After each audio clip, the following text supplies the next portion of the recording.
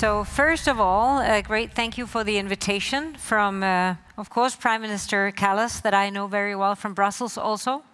I think she has really succeeded in making Tallinn the place where everybody comes back and discuss everything from regulation, security, market conditions, etc., and how we can basically share the best competences that we have. And of course also to the Minister Risalo, who I met several times today and had really good conversations on how we can basically collaborate even better in Europe and beyond. So Digital Europe, some of you might not know who we are. We represent around 45,000 companies. Big companies, small companies, of course. Here, I see Doris here from our Estonian association. We are present in more than, I think, 36 countries now and works very closely with several governments around the world. The Japanese, of course, the US government, etc. So digital, well, I would say it's at the heart of the security at the moment. And somehow we always knew, but we only realized how important it is once we had the fatal attack of the Russians towards Ukraine. And let me dwell on that just for a second. There is no way that Ukraine would have been able to move the data quickly out of Ukraine and actually function as a society relatively well today if they had not had their data in cloud solutions and resilience strategy, because they learned from the 2014 attacks. So how can we learn from that? How can we start having a discussion on not how can we regulate the private sector, but how can we collaborate with the private sector to increase the resilience of our societies? And how can we collaborate across border on that? Let's look at a few stats. Well, first of all, I mean, we have seen a detrimental increase in cyber attacks. We know that we are lacking over 1 million cybersecurity specialists in Europe, and it's not going to be better in the future if we don't do something drastical. And where do we actually have the competences? We have the competences mostly in private sector. So the countries that actually has a good collaboration between private and public sector are more resilient. So if you look at what happened for Ukraine, 50% of their infrastructure was destroyed already in June. What do you do without an infrastructure? And of course, I saw that Valeria was here just before. We started collaborating right away. How can we help you to get a resilience of infrastructure? How can we get satellite connections? How can we bring you cables, radios, PCs? And that is what we have done ever since. And therefore, Digital Europe is strongly committed to making Europe more resilient and to learn from the Ukrainians' experience and to make sure that, of course, we keep their infrastructure going. Just these days, around 25,000 PCs are on their way, and the first shipments have arrived in Ukraine. And we will continue, and thank you to all the citizens that have basically donated PCs, all the companies that have donated devices for Ukraine, and we will continue our mission on this. So, just a few stats that shows us that we are not resilient, and we are too busy talking about the dangers in civil society instead of understanding that we have strength in civil society to actually protect ourselves. Our president said it very clearly, in the struggle between democracy and autocracy, the digital sphere is not a sideshow, it's at the front line. And we've just published a paper called The Digital Frontline. So if you go to digitaleurope.org on our website, you're able to download it, talking exactly about this. What are the areas of digital that we need to strengthen to become much more resilient as a society? Well, first of all, I mean, digital is absolutely at the heart of it. We are at the heart of course, the emergency mechanism in EU is now actually embracing digital devices, digital infrastructure component in war zones. We always knew that it would be vaccines or medical care or human things for humans and for health reasons. But right now, we actually have on the emergency mechanism, the EU, ICT gear. This derives directly from the negotiations that we had with the Commission. Contacted them right away saying, if you do not have a digital safe infrastructure in a war zone, you are unable to fight back.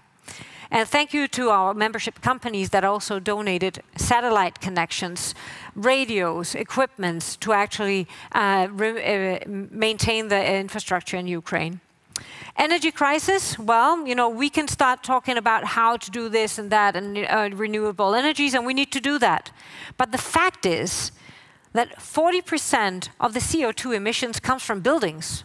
Buildings, your building, this building, every building, because we are unable to control the energy within buildings. So through actually discussing how can we optimize the energy consumption with digital twins, with control of energy consumptions, so we only use what we exactly need.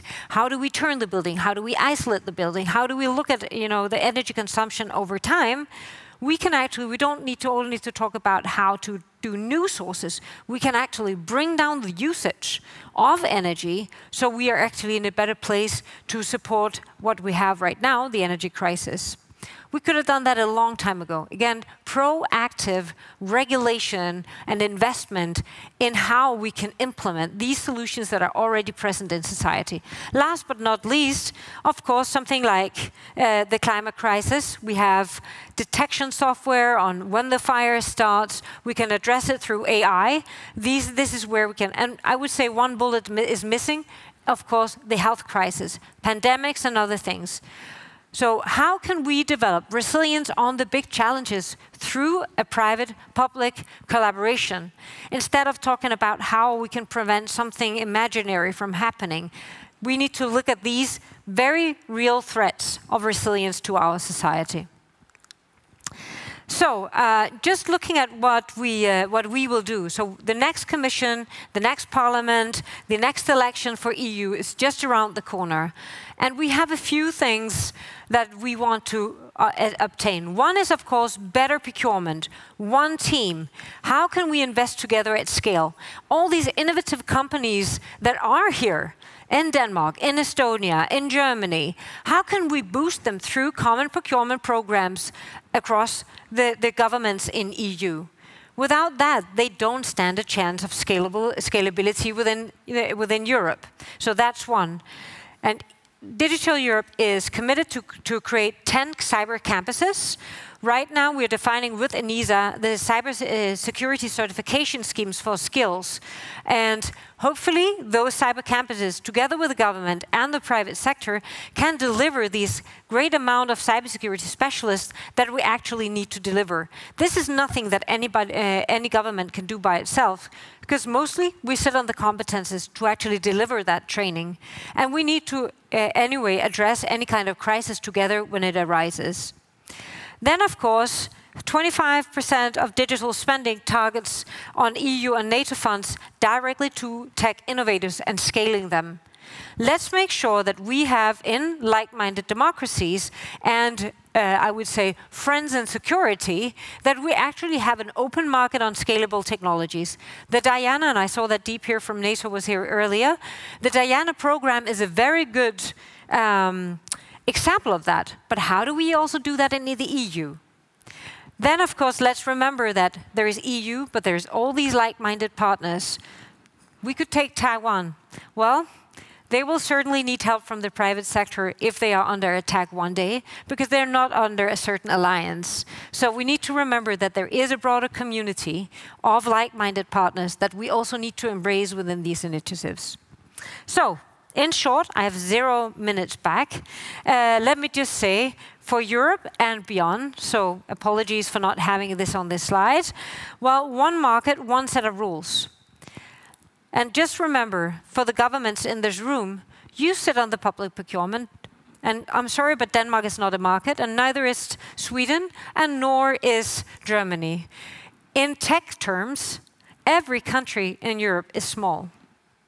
But together, we're a big market, and if we want to basically develop our ecosystem, we need your help also to launch these common tech investments and to allow some of these SMEs to have, their share of actually these programs. Sandboxing. Do we need more regulation? We are the best regulated continent in the world. There is nothing that can possibly go wrong that we haven't already regulated, in my view.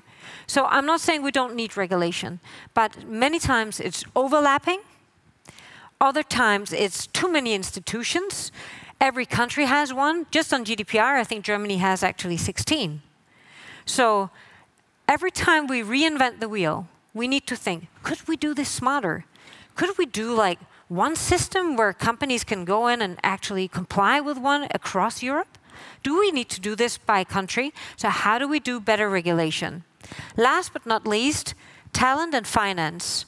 Well, and finance is market, talent is tech.